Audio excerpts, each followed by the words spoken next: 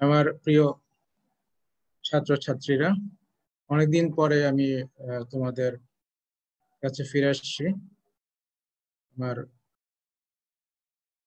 Lab presentation নিয়ে। এর আগে আমি জিআইটি ম্যালিগনেন্সি নিয়ে তোমাদের সাথে আলোচনা করেছি এবং ইসোফেগাস থেকে অ্যানাস পর্যন্ত প্রত্যেকটা অর্গানের ম্যালিগনেন্ট লিশনগুলো নিয়ে আলোচনা করেছি। এই সিজনে আমি এন্ডোক্রাইন সিস্টেম এটা নিয়ে আলোচনা করব। তো প্রথমে আমি যে গ্ল্যান্ডটা প্যাথোলজি নিয়ে আলোচনা করব সেটা হচ্ছে গয়টার। তো আমি শুরু করছি, আশা করি তোমরা লেকচারগুলোতে যথেষ্ট উপকৃত হবে। আমরা লার্নিং অবজেক্টিভ, আমরা আজকে লেকচার থেকে কি কি জানবো? Introduction, review of anatomy, thyroid গ্ল্যান্ডের একটা অ্যানাটমি নিয়ে একটু সংক্ষিপ্ত আলোচনা করব, যাতে আমাদের এটা আবার মেমোরাইজড হয়, রিক্যাপসুলেশন হয়। কারণ সার্জারি করতে হলে তোমার অ্যানাটমি নলেজ খুব ভালো থাকতে হবে, সেটা আবার মনে করার জন্য আমরা আলোচনা করব।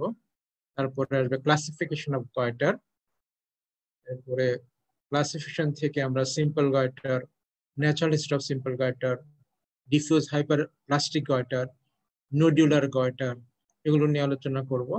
দেন ডায়াগনোসিস, একটা গয়টার আমরা কিভাবে ডায়াগনোস করবো সেটা নিয়ে আলোচনা করব, বিশেষ করে clinical features, investigations, clinical feature that is symptoms sign. এরপরে আসবে ইনভেস্টিগেশনস, একটা গয়টারে কি কি কমপ্লিকেশনস হয় সেগুলো নিয়ে আলোচনা, এবং সবার শেষে আমাদের ট্রিটমেন্ট প্রোটোকল কি হয় সেটা নিয়ে আলোচনা করব। Goiter. Introduction. Goiter. The normal thyroid gland is impalpable. Normal thyroid gland কিন্তু palpate করা যায় না। The term goiter from the Latin gaiter, that is mean the throat, is used to describe generalized enlargement of the thyroid gland. Thyroid gland যদি generalized, মোটামুটি পুরো গ্ল্যান্ডটা বা মিক্সেল অংশ যদি ফুলে যায়, বড় হয়ে যায়, তাহলে সেটাকে আমরা গয়টার বলি।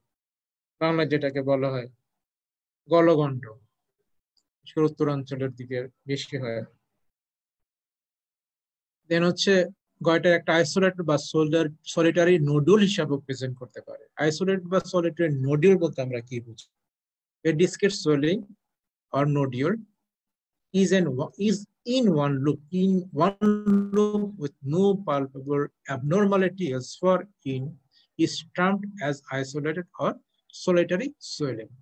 তাহলে আইসোলেটেড বা সলিটারি সোয়েলিং বা সলিটারি নোডুল কখন বলবো? এটা হচ্ছে টোটাল, আমরা জানি থাইরয়েড গ্ল্যান্ডের দুইটা গ্ল্যান্ড, থাইরয়েড এবং সাইডে দুইটা লোব থাকে, মাঝখানে ইজমাত দিয়ে তোমার এটা কানেক্টেড থাকে। এই দুইটা লোবের কোন একটা লোবে যদি একটা ডিসক্রিট সোয়েলিং পাওয়া যায় এবং অন্য দুইটা লোবের অন্য কোথাও তেমন কোনো রিমার্কেবল, প্রমিনেন্ট, আইডেন্টিফায়েবল কোনো সোয়েলিং না থাকে, তাহলে সেটাকে আমরা বলি আইসোলেটেড অর সলিটারি নোডুল। একটা হচ্ছে ডমিনেন্ট নোডুল হিসেবে প্রেজেন্ট করতে পারে। Discrete swellings with evidence of abnormality elsewhere in the gland are termed dominant. Dominant একটা নোডুল, কিন্তু এটা অন্যান্য এরিয়া অফ দ্য গ্ল্যান্ডের যে ওই রিজনটা, ওই সাইডটা, ওই জায়গাটা বেশি ডমিনেন্ট থাকে। আলটিমেটলি পুরোটাই থাকবে, কিন্তু ওই অংশটা বেশি ডমিনেন্ট থাকে, সেটাকে বলা হচ্ছে ডমিনেন্ট নোডিউল। তাহলে একটা গয়টার প্রেজেন্টেশন তিন ধরনের নিতে পারে। একটা গয়টার, একটা যেটা হচ্ছে জেনারেলাইজড এনলার্জমেন্ট অফ থাইরয়েড গ্ল্যান্ডের, আর একটা হচ্ছে আইসোলেটেড বা সলিটারি নোডিউল, একটা সিঙ্গেল নোডিউল হিসেবে আসতে পারে। একটা হচ্ছে অনেকগুলো নোডিউলে আছে কিন্তু সেগুলা অতটা ডমিনেন্ট না, বোঝা যায় না, রিমার্কেবল না, কিন্তু একটা জায়গায় বেশ ডমিনেন্ট, সেটাকে বলা হচ্ছে ডমিনেন্ট নোডিউল। তাহলে এই তিন ধরনের যে কোনো একটা প্রেজেন্টেশন নিয়ে একটা পেশেন্ট, একটা গয়টারের পেশেন্ট বা গলগণ্ডর পেশেন্ট আমাদের সার্জনের কাছে বা ফিজিশিয়ানের কাছে প্রেজেন্ট করতে পারে। আমরা একটু অ্যানাটমি সম্পর্কে জানবো। আমরা এখানে দেখতে পাচ্ছি এটা হচ্ছে থাইরয়েড গ্ল্যান্ড। হ্যাঁ, থাইরয়েড গ্ল্যান্ড, এটা হচ্ছে তোমার রাইট লোব, এটা হচ্ছে লেফট লোব, মাঝখানে এটা ইজমাত দিয়ে এটা তোমার কানেক্টেড থাকে। উপরে একটা বা পিরামিডের মতো দেখা যাচ্ছে, সেটাগুলো হচ্ছে তোমার পিরামিডের লোভ, আর উপরে থাকে থাইরয়েড কার্টিলেজ, নিচে থাকে ট্রাকিয়া। ঠিক আছে, জাস্ট এই তোমার ইন ফ্রন্ট অফ দ্য ট্রাকিয়াতে এটা থাকে। এর উপরে হাইট বেন তোমরা দেখতে পাচ্ছ, হাইট বোন, থাইরোহাইড মেমব্রেন, দেন এটা থাইরয়েড কার্টিলেজ। তারপরে দুই সাইডে দেখা যায় মাসকুলাস ক্লিগোথাইরয়েডাস, এটা দিয়ে অনেক সময় ইজমাতের সাথে লাগানো আছে। এটা হচ্ছে মোটামুটি একটা থাইরয়েড গ্ল্যান্ডের অ্যানাটমি। সার্জিক্যাল অ্যানাটমি সম্পর্কে যদি জানি আমরা, এটা মরফোলজিক্যাল অ্যানাটমি জানলাম একটু আগে। Surgical anatomy, the normal thyroid gland wait হচ্ছে 20 to 25 গ্রাম, 20 থেকে 25 গ্রাম মাত্র। The functioning unit is the lobule. তাহলে একটা থাইরয়েড গ্ল্যান্ডের ফাংশনাল যে ইউনিট, অনেকগুলো ইউনিট নিয়ে একটা গ্ল্যান্ড ফরমেশন হয়, সেই ইউনিটটাকে বলা হচ্ছে লোবিউল। হ্যাঁ, এই লোবিউল ইজ সাপ্লাইড বাই আর্টেরিয়লস। তাহলে প্রত্যেকটা লোবের প্রত্যেকটা এক একটা লেবু তোমরা দেখতে পাচ্ছ, প্রত্যেকটা একটা লোবের, এই প্রত্যেকটা লোবিউলের আবার ব্লাড সার্কুলেশন আছে, সেগুলো অ্যার্টিওল, সিঙ্গল একটা অ্যার্টিওলস দিয়ে। এই অ্যার্টিওলস গুলা বা ভেনিউস গুলা থাকবে সাধারণত ইন্টারলোভিউলার স্পেস, যেখানে ইন্টারলোভিউল কানেকটিভ টিস্যু থাকে। একটা লোভিউল থেকে আরেকটা লোভিউল তোমার ডিফারেন্সিয়েট করা থাকে, আইসোলেটেড থাকে, পৃথক করা থাকে, আলাদা করা থাকে, ইন্টারলোভিউলার কানেকটিভ টিস্যু। এখানেই তোমার সাধারণত নার্ভ, ভেইন, আর্টারি যেগুলো আছে সেগুলো। and consist of 24 to 40 follicles। প্রত্যেকটা লোভিউলের মধ্যে 24 থেকে 40টা লোভিউলস থাকে, কি বলে ফলিকল থাকে, যে প্রত্যেকটা একটা ফলিকল। হ্যাঁ, এই ছোট ছোট যেগুলো দেখতে পাচ্ছ সবগুলি ফলিকল। এবং এই ফলিকুলের লার্নিং ইপিথেলিয়াম হচ্ছে কিউবিডাল ইপিথেলিয়াম। কিউবিডাল ইপিথেলিয়াম, প্রত্যেকটা ফলিকল, এই যে এই ফলিকলটা যদি ধরো, তাহলে এই চারিদিকে যে learning ইপিথেলিয়াম, that is the কিউবিডাল ইপিথেলিয়াম। The follicle contain colloid in which thyroglobulin is stored. এই লোবিউল গুলোর ভিতরে থাকবে কলয়েড, এই যে দিস আর দ্য কলয়েড, এগুলো এখানে থাইরোগ্লোবিউলিন থাকে। এই থাইরোগ্লোবিউলিন গুলোর সাথে তোমার বাইন্ড করে পরবর্তীতে হরমোন গুলো, যেগুলো thyroid hormone, that is thyroxine, তারপরে ট্রায়োডোথাইরিন, T3, T4, এগুলো। Blood circulation of thyroid gland, এটা অবশ্যই জানতে হবে। যখন সার্জারি করতে যাব আমাদের অবশ্যই আর্টারি গুলো কালসিলেট করতে হবে এবং লাইগেট করতে হবে। এখানে প্রচুর ব্লিডিং হয়, তাহলে অবশ্যই আমার আর্টারি সাপ্লাই, ভেনাস ড্রেনেজ এবং তার নার্ভ সাপ্লাই সম্পর্কে খুব ভালো আইডিয়া থাকতে হবে। The thyroid is supplied by arterial blood from the superior thyroid artery. Superior thyroid artery, this is the branch of this is the superior thyroid artery. এটা তোমার left সাইডে, রাইট সাইডে। এই superior thyroid artery is the branch of the external carotid artery. This is the external carotid artery. এই যে একটা এখান থেকে এটা বের হয়ে আসছে, external carotid artery এখান থেকে ঠিক এটা বের হয়ে আসছে, external carotid artery। Inferior thyroid artery, inferior thyroid artery, inferior thyroid artery, inferior thyroid artery কোথায়? এই this is the inferior thyroid artery, এই সাইডে একটা, এই সাইডে একটা, দুই সাইডে রাইট এন্ড লেফট। তো inferior thyroid artery is branch of the thyrocervical trunk। thyrocervical trunk থেকে তোমার inferior thyroid artery আসে। নিচে এটা কি? aorta, arch of the aorta, arch of the aorta থেকে brachiocephalic trunk আসতেছে, এখান থেকে সাবক্লেভিয়ান আর্টারি চলে যাচ্ছে, তারপরে চলে যাচ্ছে তোমার এদিকে thyrocervical trunk, thyrocervical trunk থেকে তোমার একটা আর কি sometimes by the thyroid artery, ঠিক আছে, branching directly from the subclavian artery। এটা কোনটা? এই যে থাইরয়েড আর্টারি, এটা সরাসরি branch from the subclavian artery. Subclavian artery, subclavian artery কোথায়? এই যে এখানে, এটা তাহলে is the artery supply of the thyroid gland. এখন আমরা জানবো ভেনাস ড্রেনেজ সম্পর্কে। আর্টারি সাপ্লাই তিনটা আর্টারি, একটা সুপারিয়র থাইরয়েড আর্টারি, একটা ইনফেরিয়র থাইরয়েড আর্টারি, একটা হচ্ছে আর্টারিয়াল থাইরয়েড ইডিমা বা থাইরয়েড আর্টারি বলা হয়। The superior thyroid is a branch of the external carotid artery, inferior thyroid is a branch of the thyrocervical artery, thyrocervical trunk, and thyroidema branch of the subclavian artery. Venous drain, venous drain is তিনটা ভেনের মাধ্যমে drainage হয়। একটা হচ্ছে superior thyroid vein, একটা হচ্ছে inferior thyroid vein, আর হচ্ছে middle thyroid vein।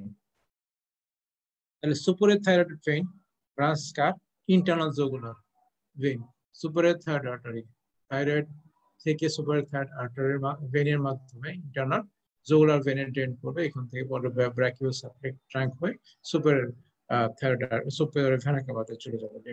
Right সাইডেও একই অবস্থা, সুপারিয়র থাইরয়েড ভেইন থেকে ড্রেন হবে তোমার ইন্টারনাল জুগুলার ভেইন থেকে চলে যাবে এদিকে তোমার left brachiocephalic vein, right brachiocephalic vein, সেখান থেকে চলে যাবে সুপারিয়র ভেনা কাভাতে। এরপরে আসবে তোমার ইনফেরিয়র থাইরয়েড ভেইন, এই যে inferior thyroid vein. Inferior thyroid vein is branches of তোমার brachiocephalic vein. Inferior thyroid vein এটা ড্রেন করে কোথায়? ব্রাকিওসেফালিক ভেইন লেফট সাইডে, এই ব্রাকিওসেফালিক ভেইন এখান থেকে পরে চলে যাবে সুপারিয়র ভেনা। আর মিডিয়াল থাইরয়েড ভেইন এটা ড্রেন হয় কোথায়? ইন্টারনাল জুগুলার ভেইন, দুই সাইডে internal jugular vein, internal jugular vein থেকে পরে তোমার ব্রাকিওসেফালিক ভেইন দেন সুপারিয়র ভেইন।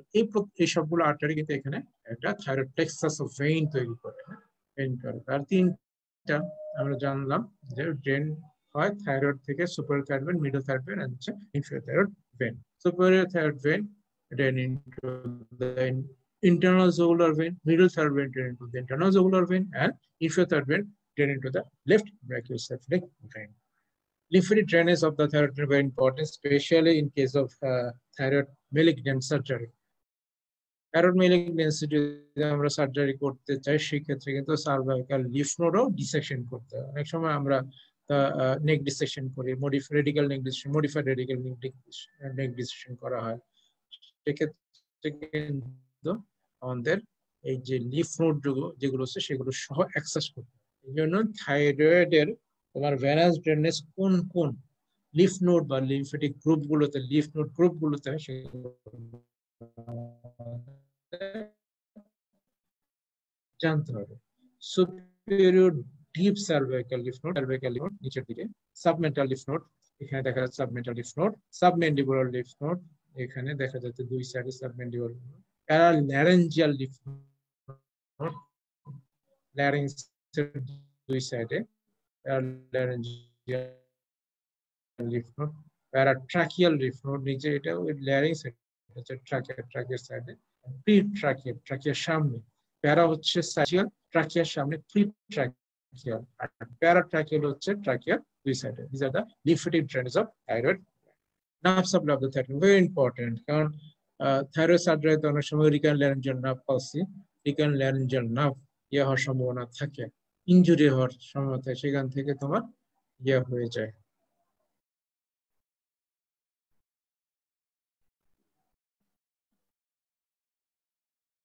অনেক সময় তোমার ভোকাল কর্ড প্যারালাইসিসে পেশেন্ট কিন্তু রেসপিরেটরি সিস্টেম মারা যেতে পারে অনেক সময়। সেই জন্য আমাদের থাইরয়েড সার্জারি করার সময় অবশ্যই খেয়াল রাখতে হবে যে যাতে কোনোভাবেই নার্ভ ইনজুরি না হয়। থাইরয়েডকে সাপ্লাইতে কি কি নার্ভ, তাহলে মোস্ট ইম্পর্টেন্ট নার্ভ যেটা injury, that's right recurrent laryngeal nerve, এখানে দেখা যাচ্ছে লেফট রিকারেন্ট ল্যারিঞ্জিয়াল নার্ভ, এই দুইটা, লেফট সুপারিয়র ল্যারিঞ্জিয়াল নার্ভ এখানে আছে, রাইট সুপার ল্যারিঞ্জিয়াল নার্ভ এদিকে আছে। তাহলে মেইনলি এই সুপার ল্যারিঞ্জিয়াল নার্ভ আর রিকারেন্ট ল্যারিঞ্জিয়াল নার্ভ এই দুইটা নার্ভ সাপ্লাই দিচ্ছে, এই দুইটা নার্ভই তোমার ইনজুরি হওয়ার খুব চান্স থাকে। এই জন্য সার্জারি করার সময় ইনফেরিয়রের নিচের দিকে যখন আমরা সার্জারি করব সেটা আমরা একটু ধরে সাধারণত ভেসেল গুলো বাঁধি যাতে নার্ভ ইনজুরিটা কম থাকে, চান্স কম থাকে। আর আমরা যখন উপরে সুপিরিয়রলি আমার কাজ করি, আপার পুলে যখন সার্জারি করি তখন আমরা নিয়ারার টু দ্য গ্ল্যান্ড আমরা ডিসেকশন করার চেষ্টা করি যাতে আমরা সুপার ল্যারিঞ্জিয়াল নার্ভ ইনজুরি না করে। Right laryngeal nerve, recurrent laryngeal nerve injury হস্টেস of voice হতে পারে, তারপর ভোকাল কর্ড প্যারালাইসিস হতে পারে, রেসপিরেটরি ডিস্ট্রাক্ট হতে পারে, বিভিন্ন ধরনের প্রবলেম অ্যারেস করতে পারে। এই জন্য আমাদের ভেরি ইম্পর্টেন্ট অবশ্যই থাইরয়েড সার্জারি করার সময় এই নার্ভ দুইটাকে আমার প্রিজার্ভ করার চেষ্টা করতে হবে, ইনজুরি যাতে না হয় সেজন্য আমাদের ব্যবস্থা নিতে হবে। এখন আমরা যাব classification of thyroid swelling. Classification of the thyroid swelling এর প্রথম যেটা হচ্ছে সেটা simple goitre, simple goitre, toxic goitre, নিউপ্লাস্টিক আর হচ্ছে ইনফ্ল্যামেটরি, চারটা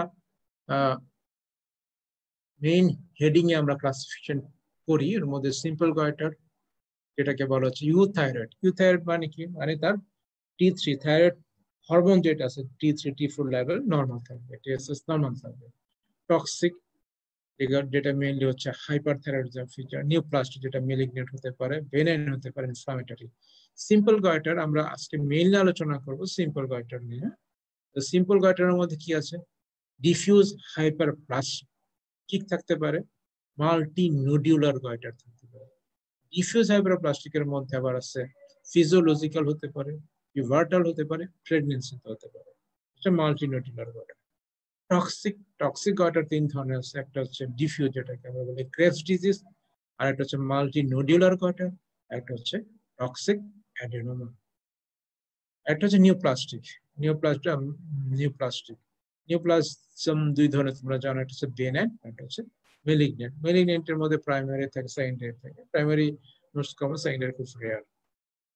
ইনফ্লামেটরি কতগুলো কজের জন্য তোমার থার্ড গ্ল্যান্ড এনলার্জ হতে পারে, এর মধ্যে কতগুলো আছে অটোইমিউন, তারপরে আছে গ্রানুলোমাটাস, ফাইব্রোজিং, ইনফেক্টিভ এন্ড আদার্স। অটোইমিউনের মধ্যে হচ্ছে ক্রনিক লিম্ফোসাইটিক থাইরয়েডাইটিস আর হাশিমোটোস ডিজিজ, এই দুইটা হচ্ছে অটোইমিউন ডিজিজ যার জন্য গয়টার হয়। আর গ্রানুলোমাটাসের মধ্যে ডি কোয়ারভেইন্স থাইরয়েডাইটিস, ফাইব্রোজিং এর মধ্যে হচ্ছে রিডাস থাইরয়েডাইটিস, আর ইনফেক্টিভ এর মধ্যে হচ্ছে অ্যাকুইট এন্ড ক্রনিক। অ্যাকুইট এর মধ্যে আছে bacterial thyroiditis, viral thyroiditis and সাবঅ্যাকুইট। ক্রনিকের মধ্যে রেয়ারলি টিউবারকুলোসিস, সিফিলিটিস, আর আদার্স এর মধ্যে অ্যামাইলয়েড। এগুলো ভেরি রেয়ার কজ, বিশেষ করে তোমার ক্রনিক যেগুলো আছে, তারপরে অ্যামাইলয়েড যেগুলো আছে, ভাইরাল, এগুলো খুব এগুলো খুব রেয়ার কেস। এর মধ্যে কমন হচ্ছে তোমার হচ্ছে অটোইমিউন যেটা। তাহলে আমরা থাইরয়েড গ্ল্যান্ডের ক্লাসিফিকেশন সম্পর্কে জানবো। এখন আমরা জানবো সিম্পল গয়টার সম্পর্কে। All types of simple goiter are more common in the female than in the male, owing to the presence of estrogen receptor in the thyroid. আমরা জানলাম যে সিম্পল গয়টার বেশি হয় কাদের? ফিমেলদের। কি জন্য? কারণ তাদের থাইরয়েড গ্ল্যান্ডের এস্ট্রোজেন রিসেপ্টর থাকে। এস্ট্রোজেন, প্রোজেস্টেরন এগুলো কিন্তু ফিমেল হরমোন। ইটিওলজি জানবো আমরা। What are the etiology or causes of simple goiter? Number 1 হচ্ছে iodine deficiency. Iodine deficiency.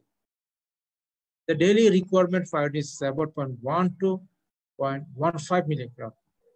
Daily 0.1 থেকে মাত্র 0.15 মিলিগ্রাম আয়োডিন নিতে হয় আমাদের। কিন্তু দেখা যাচ্ছে যে আমাদের এই পরিমাণ আয়োডিন, বিশেষ করে উত্তরাঞ্চল, আমাদের দেশের কথা যদি চিন্তা করি তাহলে বেশ উত্তরাঞ্চলে কোথায়? রংপুর, দিনাজপুর, কুড়িগ্রাম, লালমনিরহাট, ঠাকুরগাঁও, পঞ্চগড়, এইসব জেলাগুলোতে ওয়াটার এবং হচ্ছে সয়েলের মধ্যে আয়োডিনের পরিমাণ কম থাকে, যার কারণে এই রিজনগুলোতে কিন্তু সিম্পল গয়টারের সম্ভাবনা বেশি বা ইনসিডেন্স বেশি। ডিসহরমোনোজেনেসিস, কতগুলো এনজাইমের ডেফিসিয়েন্সি যদি হয় সেই ক্ষেত্রে হতে পারে। তারপরে তোমার ফ্যামিলি হিস্ট্রি হলে তাদেরও হতে পারে। আর একটা family history suggesting a genetic defect, অনেক সময় জেনেটিক এরও আসতে পারে, বাবা মা, ভাই বোন, আত্মীয় স্বজন, দাদা চাচা নানা, এগুলো থেকে আসতে পারে। কতগুলো আছে গয়ট্রোজেন, যে কতগুলো সাবস্টেন্স যেগুলো গয়ট্রোজেনিক, যে সাবস্টেন্স গুলো ফুড গুলো খেলে গয়টার হতে পারে। Vegetables of the brassica family like cabbage, cane, rape, drugs, এই ভেজিটেবল গুলো যদি খাস তাহলে কিন্তু এগুলোর মধ্যে গয়ট্রোজেন থাকে। কিছু কিছু ড্রাগ আছে যেগুলো তোমার নিলে তোমার গয়টার হতে পারে। এর মধ্যে আছে প্যারা অ্যামাইনোস্যালিসাইলিক অ্যাসিড, PSA সংক্ষিপ্ত হবে, এবং কিছু অ্যান্টিথাইরয়েড ড্রাগসও কিন্তু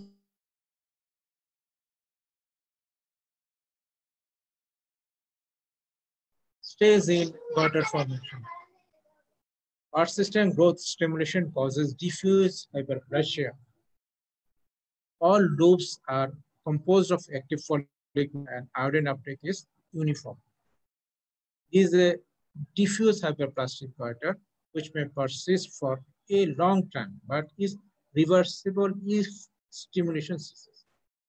যদি পারসিস্টেন্ট তোমার স্টিমুলেশন থাকে, TSS লেভেলটা হাই থাকে, তাহলে গ্ল্যান্ডটা ডিফিউজ হাইপারপ্লাস হবে। প্রত্যেকটা লোবিউসের মধ্যে যে ফলিকল গুলো আছে এগুলো অ্যাক্টিভ থাকবে, আয়োডিন প্রত্যেকটা এর মধ্যে ফলিকলি সমান হবে, যার ফলে একটা ডিফিউজ হাইপারপ্লাস্টিক একটা গয়টার ফরমেশন হবে। যখন আবার স্টিমুলেশনটা বন্ধ হয়ে যাবে তাহলে কিন্তু এটা আবার রিভার্স করবে, তাহলে এই প্রক্রিয়াটা চলতেই থাকবে। Letter as a result of fluctuating stimulation, একবার স্টিমুলেশন বাড়লো একবার বাড়লো, সেক্ষেত্রে mix pattern develop with areas of active লোবিউলস and areas of inactive লোবিউলস। Active lobules become more vascular and hyperplastic until hemorrhage occurs. Active follicle যেগুলো inactive inactive দুই ধরনের তোমার lobule হয়, এর মধ্যে অ্যাক্টিভ লোবিউল যেগুলো সেগুলো খুব বেশি ভাস্কুলার হয় বা হাইপারপ্লাস্টিক হয়। অতক্ষণ পর্যন্ত চলতে থাকবে যতক্ষণ না ভাস্কুলারিটি থেকে আলটিমেটলি রপ্চার হয়ে হ্যামারেজ হবে। ওই যে সেন্ট্রাল নেক্রোসিস, সেক্ষেত্রে সেন্ট্রাল একটা নেক্রোসিস থাকবে and giving only a surrounding Rim of active follicle. Haemorrhage হয়ে মাঝখানে নেক্রোসিস হয়ে যাবে, চারিদিকে একটা অ্যাক্টিভ ফলিকুলার রিম।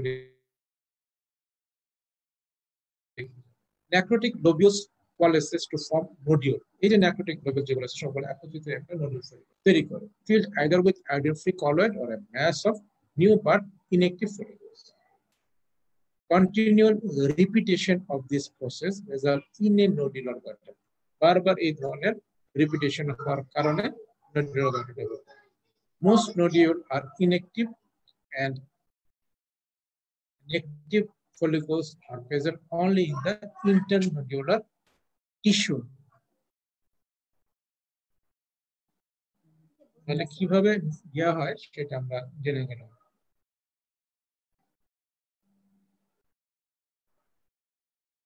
এখন আমরা ডিফিউজ হাইপারপ্লাস্টিক গয়টার সম্পর্কে জানব। Diffuse hyperplastic corresponding to the first stage of natural history. আমরা যে ন্যাচারাল হিস্ট্রিটা জানলাম যে এখানে পারসিস্টেন্ট স্টিমুলেশন হয়, প্রত্যেকটা লোবিউল গুলো হাইপারপ্লাস্টিক হয়, প্রত্যেকটার মধ্যে অ্যাক্টিভ তোমার ফলিকুল গুলো থাকে, অ্যাক্টিভ লোবিউল গুলো হয়। এই যে প্রথম স্টেজটা সেটাই কিন্তু ফরমেশন করে diffuse hyperplastic. The goiter appears in childhood and endemic areas, but in sporadic cases it usually occurs at puberty.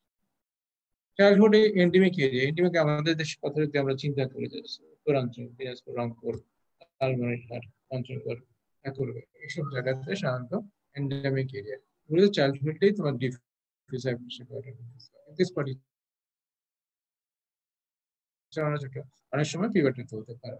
If thyroid hormone stimulation সিসে the goiter may regress, যদি থাইরয়েড হরমোনের তোমার স্টিমুলেশনটা সিক্রেশনটা যদি বন্ধ হয়ে যায় তাহলে এটা আস্তে আস্তে কমে আসতে পারে, but tend two weaker letter at any Times of stress surgery.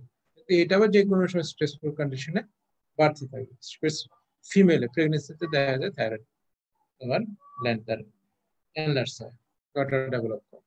The goiter is soft, diffuse, and may become large enough to cause সপ্তাহে ডিভিএস অনেক সময় অনেক বড় হয়ে যায়, তারপর একটা ডিসকমফোর্ট, তার ঘাড় নাড়াতে সমস্যা, প্রেশার সিমটম প্রডিউস করে, শ্বাসকষ্ট হতে পারে, তার ফার্স্ট ভয়েস হতে পারে, use goiter. A colloid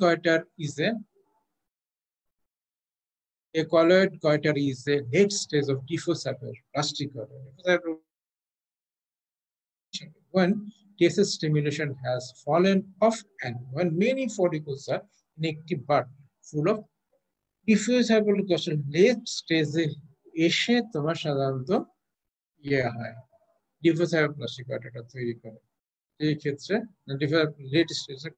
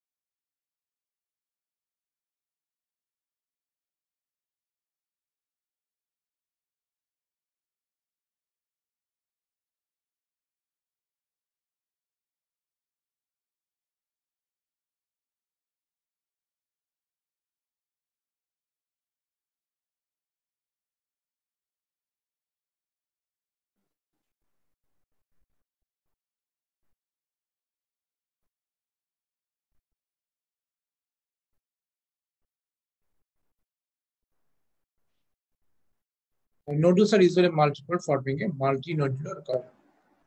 Occasionally, only one microscopic nodule is formed, but macroscopic nodule is formed, but microscopic changes will be present throughout the gland. তার মানে কি আমরা বলছিলাম যে সলিটারি নোডিউল অথবা আইসোলেট নোডিউল সেই হিসাবে আসে অনেকগুলো নোডিউল থাকে কিন্তু এর মধ্যে একটা আইসোলেট প্লাস একটা ডোমেন নোডিউল আসতে পারে Those may be colored or said or cystic deletion however are common as is subsequent classification.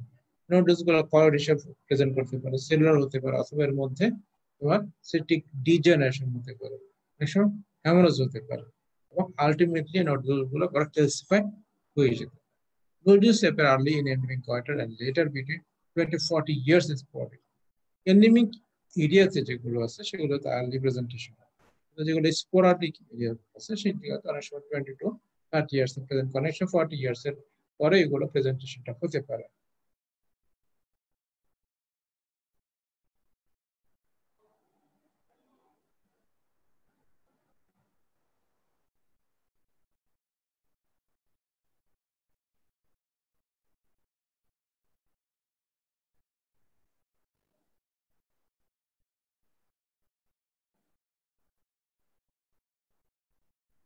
Diagnosis goitre আমরা কিভাবে ডায়াগনোস করব দ্য পেশেন্ট ইজ ইউথাইরয়েড আমরা আগে বলেছি সেটা the goitre is painless and moves freely on swelling ঢুক গেলে তোমার মুভটা গ্ল্যান্ডটা বলে সোয়েলিংটা গয়টারটা মুভ করবে the nodules R palpable and often visible অনেক সময় পালপেট করা যাবে নিজের চোখেও দেখা যায় এর smooth usually farm not hard আমরা যদি পালপেট করি পালপেট করলে দেখবো যেটা সারফেসটা স্মুথ থাকবে কনসিস্টেন্ট ফার্ম থাকবে হার্ড নয় এটা পেনলেস ফিলিং হবে ফ্রিলি মুভ করবে hardness and irregularities due to calcification May simulate অনেক সময় হার্ড হতে পারে এবং ইরেগুলার হতে পারে তখন ক্যালসিফিকেশনের জন্য শান্ত এটা হয় তখন আমরা অনেক সময় মনে করতে পারি যেহেতু ইরেগুলারিটি অফ দ্য সারফেস তারপরে হার্ডনেস এটা মেলিগনেন্সের একটা ফিচার সেই জন্য অনেক সময় আমরা এটাকে মেলিগনেন্ট হিসেবেও ডায়াগনোসিস করার জন্য মাথায় রাখতে পারি এই painful nodules sudden appearance on rapid enlargement of a nodule raises suspicion of carcinoma but is usually due to hemorrhage into a simple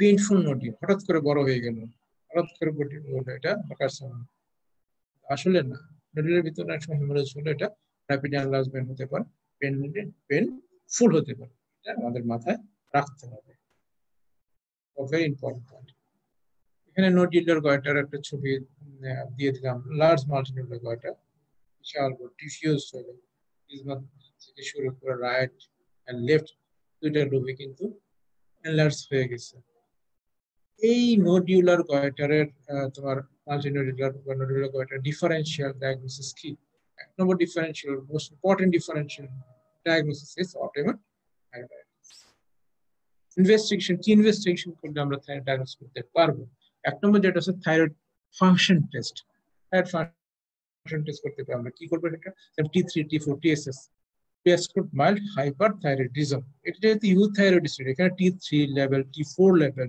এবং TSS লেভেল নরমালি অনেক সময় মাইল্ড হাইপারথাইরয়েডিজম সেটা এক্সক্লুড করার জন্য আমরা সাধারণত function test that is T3 T4 TSS টা করে থাকি thyroid auto antibody test two differentiate from autoimmune thyroiditis আমরা জানি যে গয়টার বা মাল্টিনোডুলার বা নোডুলার গয়টার এক নম্বর ডিফারেনশিয়াল ডায়াগনোসিস হচ্ছে তোমার অটোইমিউন থাইরয়েডাইটিস তাহলে অটোইমিউন থাইরয়েডাইটিস কি না এই গয়টার বা সোরেনটা সেটাকে আমার আইসোলেট করতে বা ডিফারেনশিয়েট করতে আমাকে অবশ্যই থাইরয়েড অ্যান্টিবডি এছাড়াও কি করতে পারে plane radiograph of chest and thoracic inlet করতে পারে কি জন্য demonstrate clinically significant tracheal deviation of compression এখানে একটা চেস্ট এক্সরে দেখা যাচ্ছে এই যে থাইরয়েডের একটা স্টার্নার এক্সটেনশন আছে এবং ট্রাকিয়াকে পুশ করে লেফট সাইডে নিয়ে আসছে রাইট সাইডে নিয়ে আসছে ট্রাকিয়াল ডেভিয়েশন আছে এখানে আল্ট্রাসোনোগ্রাফি করতে পারে ultrasonography is gold standard has been when undertaken by a suitably trained and experienced operator ultrasound করলে অনেক সময় হচ্ছে যে শেয়ারিং আছে এখানে আমরা একটা ছবি দেখাচ্ছি ফিগার দেখাচ্ছি ultrasound scan A Converse scan of normal thyroid gland R right lobe কি হচ্ছে তোমার ট্রাকিয়া এফ এন্ড এল হচ্ছে F CT scan of the thoracic inlet is the best modality to assess trachea or esophageal compression. আসলে chest একসাথে মাস compression যদি trachea বা esophagus নাও আসতে পারে কিন্তু আমি যদি thoracic inlet করি সেক্ষেত্রে কিন্তু ট্রাকিয়া কম্প্রেশন বোঝা যাবে এখানে যেটা থাইরয়েড গ্ল্যান্ড এখানে aorta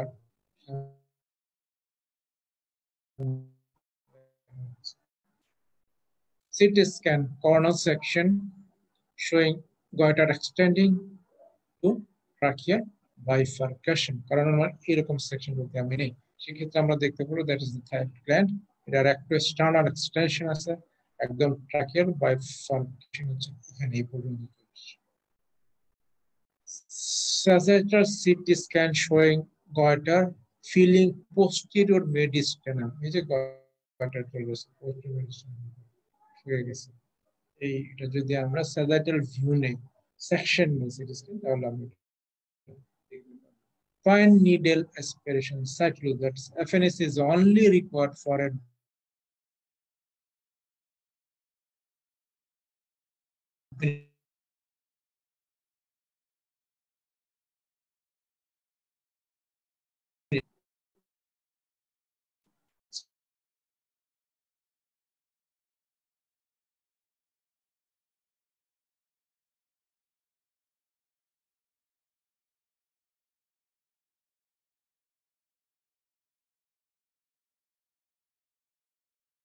biopsy করে আমরা একটা সিম্পল নোডুল একটা ম্যালিগন্যান্ট নোডুল সেটা আমরা বলতে পারি কি কমপ্লিকেশন হতে পারে থাইরয়েডের গয়টার প্রচুর ট্রাকিয়াল অবস্ট্রাকশন হতে পারে কিভাবে কম্প্রেশন যদি করে অথবা যদি ট্রাকিয়াকে শিফটিং করে নিয়ে যায় সেক্ষেত্রে হতে পারে অ্যাকুট অবস্ট্রাকশন হতে পারে অনেক সময় প্রেশার দিয়ে সেকেন্ডারি থাইরয়েডোক্সিকোসিস ডেভেলপ করতে পারে এমনকি লং স্ট্যান্ডিং থাইরয়েড স্টোরিং যদি হয় দ্যাট ইজ গয়টার হয় তাহলে কার্সিনোমা ইউজুয়ালি ফলিকুলার কার্সিনোমা হতে পারে prevention and treatment of simple goiter আমরা কিভাবে প্রিভেনশন করব in endemic areas the incidence of goiter has been strikingly reduced by the introduction of iodized salt iodine deficiency যেসব জায়গা আছে সেক্ষেত্রে আমরা সব iodized salt বাজার কিনতে পাওয়া যায় সব রকমের মোটামুটি তাহলে কিন্তু অনেক সময় কমে যেতে পারে এছাড়াও মেডিকেল ট্রিটমেন্ট আছে in early stage a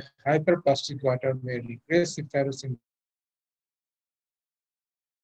given in a dose of 1.5 to 2 milligram daily for a few months. Thyroxine 0.15 to 2 milligram. তোমার একটার মধ্যে 5 মাইক্রোগ্রাম থাকে আমার ডেইলি 3টা থেকে 4টা ট্যাবলেট যদি খাওয়া হয় thyroxine সেক্ষেত্রে কিন্তু কমে যেতে পারে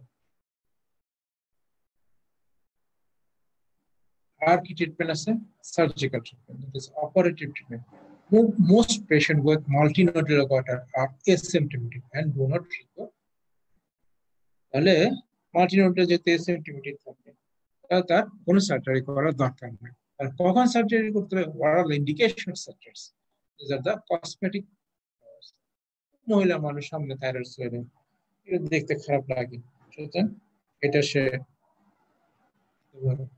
কসমেটিক গ্রাউন্ডে সার্জারি করা নিতে পারে প্রেশার সিমটম এত বড় একটা হিউজ প্রেশার করার কারণে দেখা যায় যে তার কি হচ্ছে রেসপিরেটরি ডিস্ট্রেস হতে পারে শ্বাস নিতে কষ্ট হতে পারে ডিগ্লুটেশন ডিফিকাল্টি এন্ড ডিগ্লুটেশন ফুসফুসের সমস্যা হতে পারে হর্সনেস অফ ভয়েস হতে পারে সেক্ষেত্রে পেশেন্টকে অবশ্যই সার্জারি করতে হবে অ্যাংজাইটি অনেক সময় পেশেন্ট দুশ্চিন্তা করে টেনশনে পড়ে যায় যে এই সার্জারি থেকে আবার অনেক সময় কি হতে পারে ক্যান্সার যদি ডেভেলপ করে এই যে টেনশন তার যে ক্যান্সার হয়ে যাবে সেই জন্য পেশেন্ট কিন্তু অ্যাংজাইটি থাকে কোনো পেশেন্টকে সার্জারি করবে rectal extension with actual or incipient tracheal compression rectal extension হতে পারে তোমরা অনেকগুলো ফিগার দেখছো তাহলে সেই ক্ষেত্রে অনেক সময় দেখা যায় যে ট্রাকিয়া কম্প্রেশন করে তার রেসপিরেটরি ডিস্ট্রেস করতে পারে সেক্ষেত্রে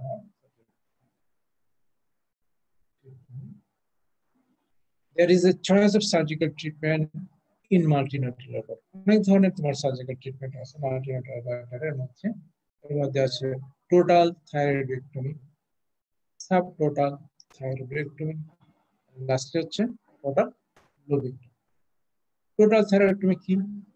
Total therapy with immediate and lifelong replacement of thyroxine. Total therapy কি সেটা বুঝতে হবে। That is a right lobe, left lobe, দুটাই ফেলে দিতে হবে। এর সাথে মাঝখানে যে কানেক্টেড ইজমাত এটা সহ, তার মানে বায়োল্যাটারাল লোব উইথ ইজমাত, দুইটা লোব প্লাস বা শর্ট টোটাল থাইরয়েড ফেলে দিলে সেটাকে আমরা বলবো টোটাল থাইরয়েডেক্টমি। টোটাল থাইরয়েডেক্টমি যদি আমি করে দিই তাহলে থাইরয়েড হরমোন পাবে কোথা থেকে পেশেন্টটা? তাহলে আমাকে তাকে থাইরয়েড হরমোনের রিপ্লেসমেন্ট থাইরক্সিন দিতে হবে। লাইফ লং যতদিন বেঁচে থাকবে এই পেশেন্টটাকে আমাকে থাইরক্সিন খাবে ট্যাবলেট লাইফ লং।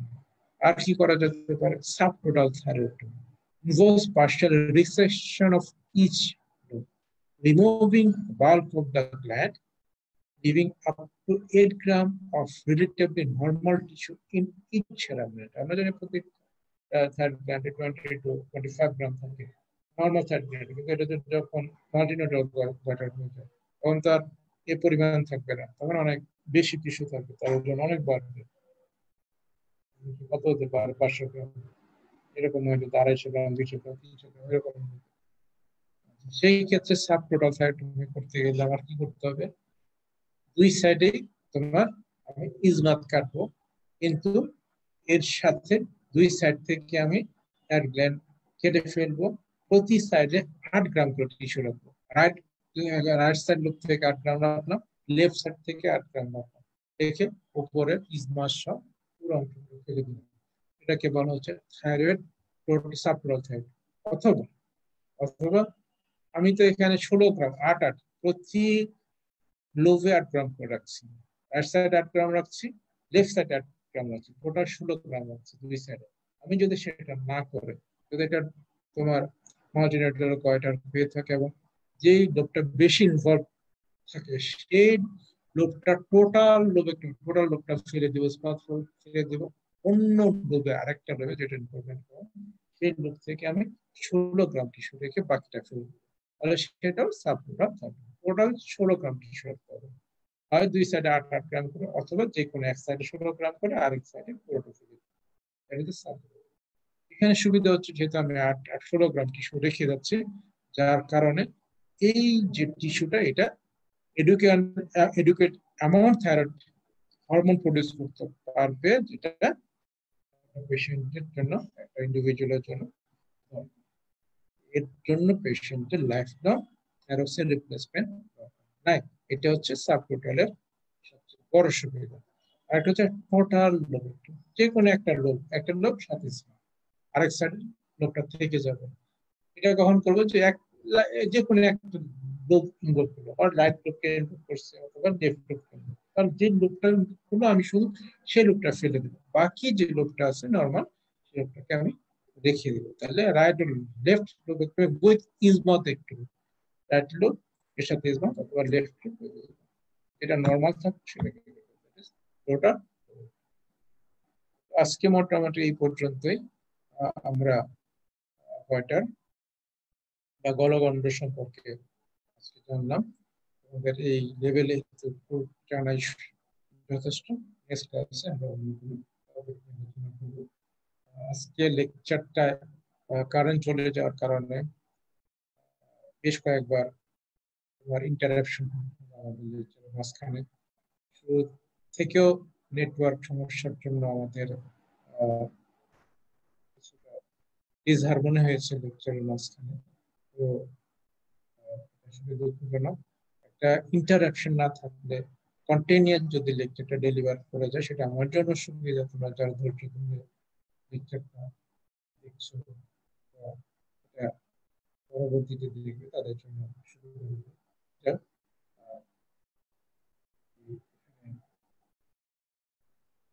শেষ করছি, পরবর্তীতে সবাই ভালো থাকবে। ধন্যবাদ।